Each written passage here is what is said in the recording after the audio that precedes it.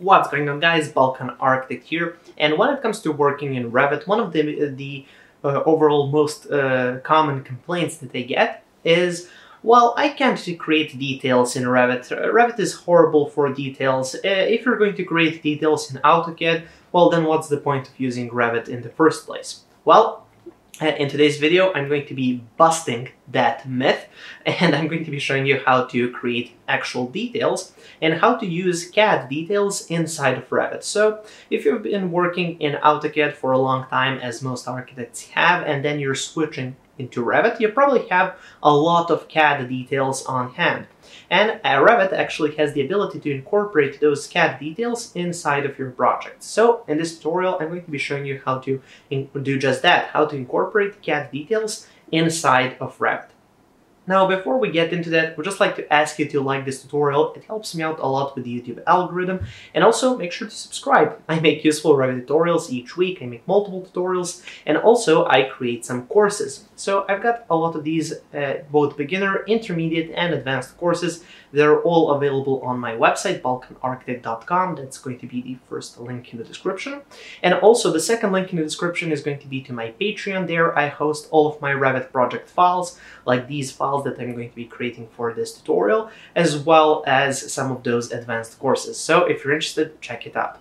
Okay, so without any further ado, let's get straight into the tutorial. And here we are in Revit. So I'm just going to start a new project by going here to Models and then going to New. And for the template file, I'm just going to be using the Balkan Architect template. If you're interested in getting my template, either the metric or the imperial version, it is available in the description of this video. You can go to my website and you can get my template. Let's just click OK, and that's going to start Revit up. Let's wait for a few moments, and then we can start working on our detail. Now for this detail, because we're going to be using a CAD detail, we don't really have to have too much geometry here in Revit, so I'm just going to add just a little something here to have. So let's say we have a wall here, just like that, and then also let's add a floor, just like this. Finish, there we go. And then also I'm going to go here to the section and open up a section like this, open it up, there we go. So here we have a wall and then a floor, and of course you can create a callout out of this, and that's sort of a regular detail view in Revit. But the callout basically allows you to manipulate the existing geometry by adding additional annotational elements. By going here to annotate, maybe you can add some insulation, you can add some detail lines, filled regions, so on and so forth. And basically you use this to manipulate this section into a detail view. Now, if you already have a detail view that you maybe have from AutoCAD or something like that, or you have access to some sort of a database with CAD details, you're probably going to want to include that for your Revit projects, and it doesn't really make sense to kind of model everything again or to draw everything again if you already have it. So let me show you how that works. So in order to create a new detail from a CAD file, what you need to do is go here to View, and then we have to create a drafting view. So it's called a drafting view, well, because it's exactly how it sounds like. It's a drafting view. So basically you open it up here, you can set up the scale. Let's go with 1:20, for example, click OK. And this drafting view is just an empty view. So it's just a view for drafting. So you can go here to the Annotate tab, you can use detail lines, and then you can draft out your view.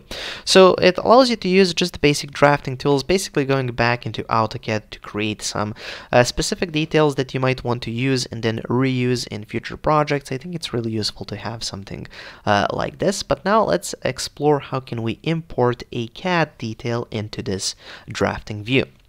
And also keep in mind that here the drafting view will appear under drafting views, just underneath sections, and here we have that drafting 1 view. We can call this one, maybe rename it into drafting section.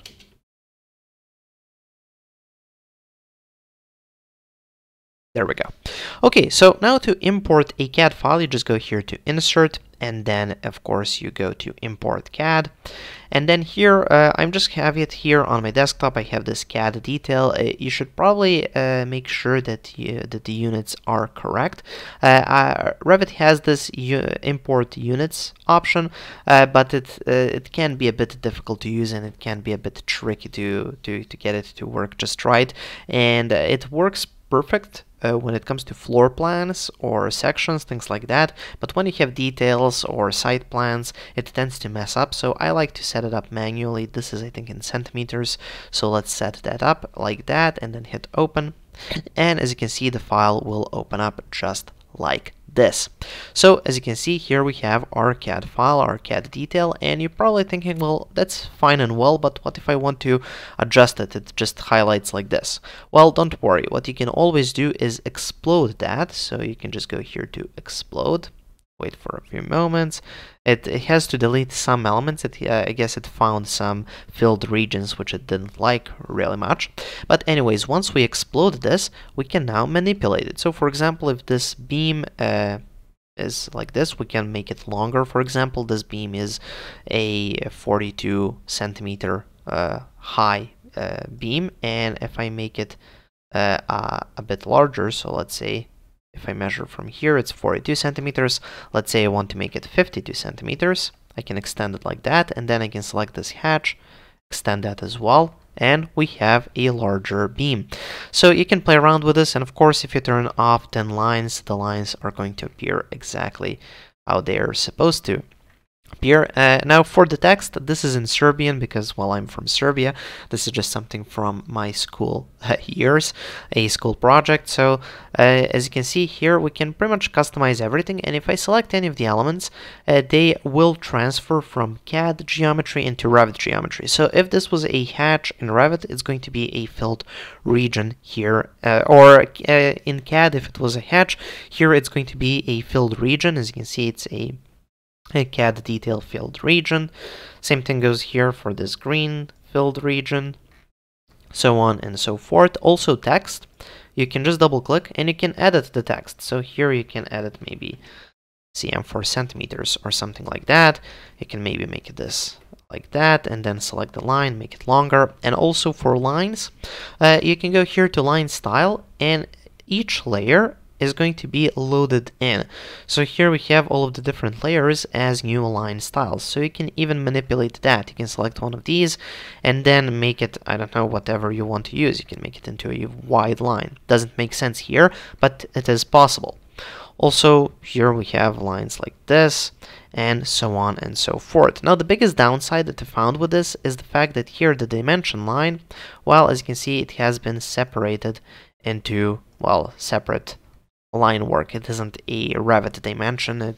It doesn't copy the dimension style, which is a little bit annoying, but I think it isn't really that much terrible. If you want to, if you don't like these, you can always select them, get rid of them, and get rid of all of these little dimensions, and then of course you can come back in with regular Revit dimensions when you delete everything. Okay, it does take a while to delete everything, but once you get rid of all of the dimensions, you can come back in with regular Revit dimensions, and then you can dimension whatever you might want to dimension, and you can place dimensions over that.